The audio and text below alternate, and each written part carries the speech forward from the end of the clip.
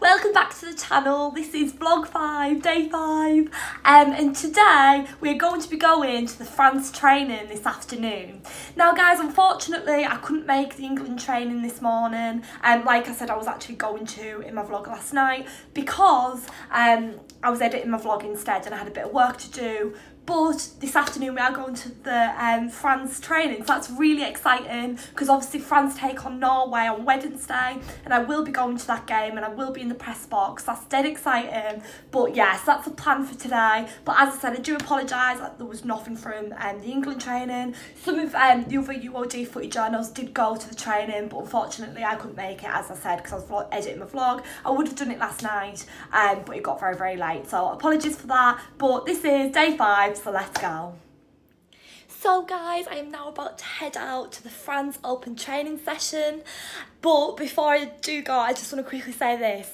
So I've received a phone call this afternoon from BBC Radio Cumbria, which is my local radio station back at home, asking me if I want to be on the radio tonight talking about the Women's World Cup and the game last night, obviously between Scotland and England. So I'm absolutely made up. I'm so excited. It feels so surreal. Like I'm going to be on the radio for the first ever time tonight. I've never done anything like this before. So I'm so excited, a little bit nervous, you know, obviously. That's just normal though, isn't it? But I can't wait. So yeah, I'll let you know how that goes later on. And if you obviously, I've put it on my social media, people from Cumbria, like obviously like my hometown and stuff, will be able to tune in, like from where, like around the area, you know, Cumbria.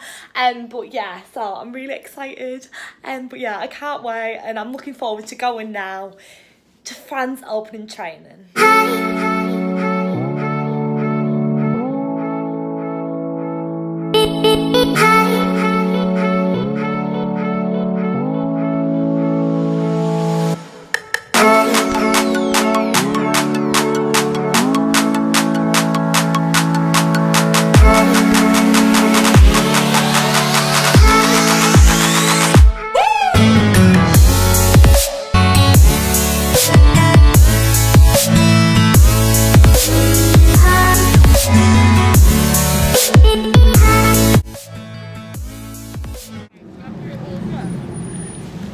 So guys, we've been to the France Open training session, we've been to the supermarket for some food and now we're heading back.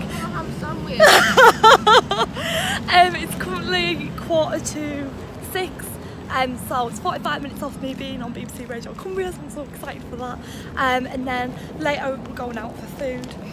There's not as many of us here tonight because one group's gone out to Montpellier for the game, so it's not going to be as many of us, but yeah, we will be going out for food. So yeah, I'm going to head back now. Yeah. Is over in the south of France covering the World Cup. Emma, what's it like to be in France at the Women's World Cup? What are your emotions at the moment? Oh, it's absolutely amazing. It just feels so surreal. Like I'm just a 19-year-old girl from Cumbria, from Big Rig, and I'm out covering the Women's World Cup in France. It's just such an amazing opportunity, and I can't thank the University of Derby enough for it. It's absolutely amazing, surreal. Great experience. So what did you think of England's performance last night then? I thought they played pretty well in the first half. I thought they had a really good first half. Obviously scored 2 goals. Obviously Nikita Parris scored 14 minutes in, and then Ellen White scored 40 minutes in. Really good goals. I think the second half was a little bit different, obviously. I feel like maybe the nerves were getting the better of the England side. I think they got a little bit tiresome. And then obviously Scotland scored 79 minutes in. I think there's a lot to improve on, but to get a 2-1 result in their first game in the Women's World Cup 2019, I don't think they'll be complaining of that. I think it's a good result to kick-start the World Cup for them this year. Georgia Stanway came on and had a chance. How big a part do you think she could play in the tournament then, Emma?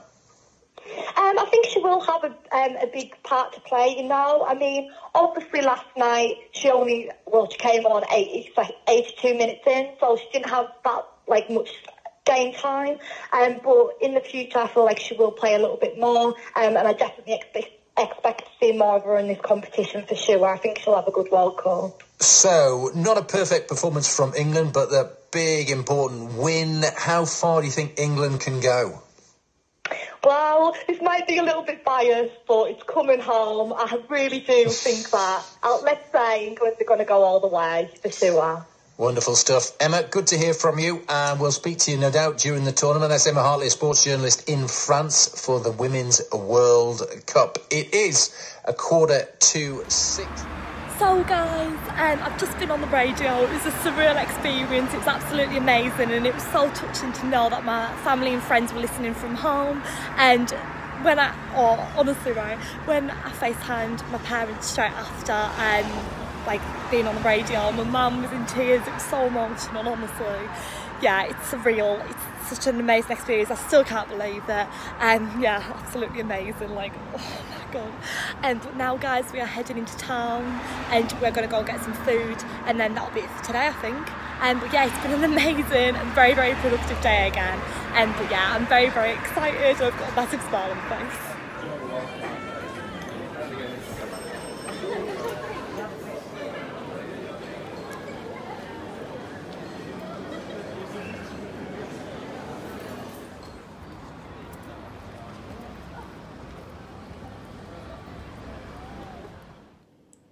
So guys, that is the end of my vlog for today. It's been a really productive day. I've been on the radio, I've been on to the France Open training session. I also found out tonight that I've had a piece of work published. So yeah, that's great to have my first piece of work published out here. So make sure to check that out. I have shared it on my social media if you want, obviously. But yeah, so tomorrow we are going to the France and Norway press conferences in preparation for Wednesday's game, because obviously on Wednesday night France take on Norway, and I will be at that game, guys, and I will be in the press box. So yes, that's what the next few days entail. But yeah, so I hope you enjoyed this vlog, and I will see you all tomorrow. Bye.